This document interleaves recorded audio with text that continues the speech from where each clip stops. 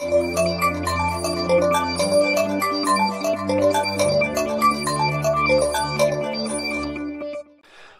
to another episode of Titan PI TV, where we're looking at the inside workings of a live operational investigation agency, that being here, Titan in Derby. Thank you for listening to another episode. I'm your host, Simon Henson, and also Managing Director of Titan Private Investigation Limited.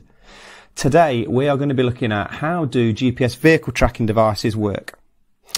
So there is a number of elements to a GPS vehicle tracking device. Obviously, you need a GPS vehicle tracking device, you need a GPS satellite, you need a wireless network, you need GPS servers, and you need a device to view the tracker on. So let's go through it, how it actually works. So you have the tracker. The tracker finds a satellite. The satellite then reports back to the tracking device to tell it its exact location, or generally within 5 meters. That then sends that information to a GSM provider. That GSM provider then sends it to servers, which are generally in a cloud, and then that cloud then shares that data with a device, whether that be a web application or a tablet or a mobile phone or a laptop. And then we're able to see where the vehicle or whatever the device is attached to, its exact location, its speed, direction it's heading, and it records all this information so you can watch it live time, or at the end of the day, or at the end of the tracking period, potentially a week. It records all the data so you can see exactly where that vehicle it has been, and it's broken down on a map, or you can have it in a text format. Brilliant tools. They cost £350 a week for 7 days of tracking plus VAT, so that's £420. They can then be extended week on week after that, but the minimum tracking period is 7 days. So because tracking devices are generally 7 to 14 days deployed, they are temporary. They are not hardwired in. It would be a logistical nightmare to get access to a vehicle to hardwire it in, plus we'd need to have some sort of electrical qualification in case things went wrong, or to stop them going wrong. So tracking devices generally have their own power supply with them. They are generally magnetic and they stick to the vehicle in places where they will not be found. So the information we need to know is where is the vehicle parked overnight, because we generally approach it in the early hours of the morning when there's a low footfall. We can do, if it's garaged, do it at different locations. That may be in the day, but that's not preferable. And we'd need to know the make, model, colour and registration number of the vehicle we're deploying it to. So there's a certain amount of preparation that then goes on. So we will be doing some reconnaissance, unless you can tell us the lay of the land, whether there's cameras, whether there's security lighting.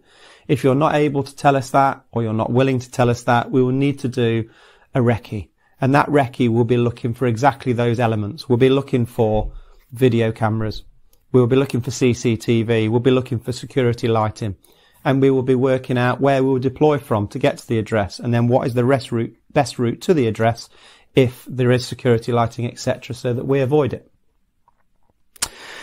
If we're not familiar with the vehicle we are putting it on, we will find a donor vehicle of the same year and model, and we will practice on that vehicle so we know exactly where we're putting the device. And this cuts down the amount of time that we're under a vehicle in the early hours of the morning, because there is always an element of luck.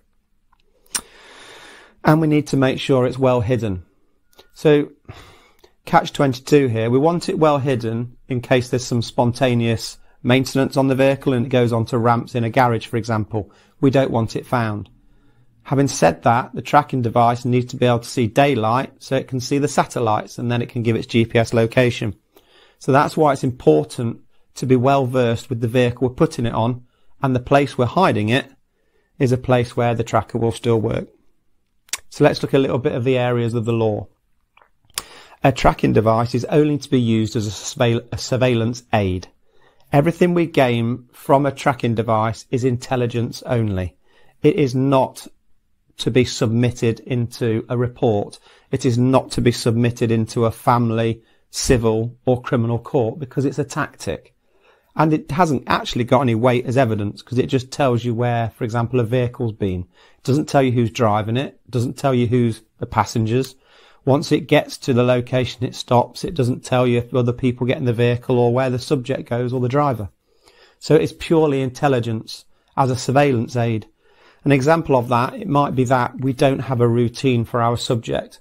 So we put the tracking device on to find the best times of day that we should put a surveillance on, so we are not wasting the client's money.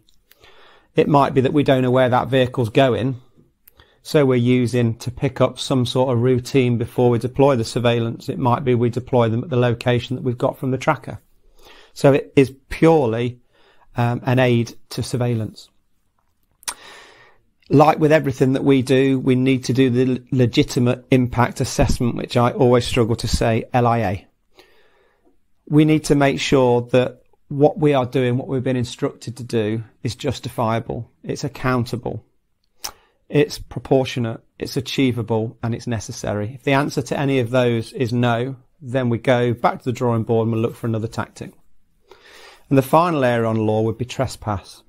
If, for example, we are being asked to put a tracking device on a vehicle, it's past the LIA, but the instructing party, the client, does not own the house and the driveway where the vehicle is parked, then we would be committing a civil trespass because we are not invited to be on that property.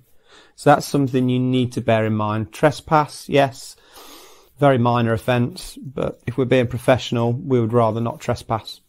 So we need to think of other ways or other areas we might be able to get the tracking device on if that's the case. That is tracking devices in a nutshell. If you'd like to know any more about tracking devices, then you could attend one of our courses. We run a 5-day RQF Level 4 surveillance course in association with the Institute of Professional Investigators. It's based at our Derby office and training facility, and we have courses usually every year in February, May, September and November. Thank you once again for listening to another episode of Titan PI TV. Please give us a thumbs up or subscribe to the channel so you don't miss further episodes. Thank you very much.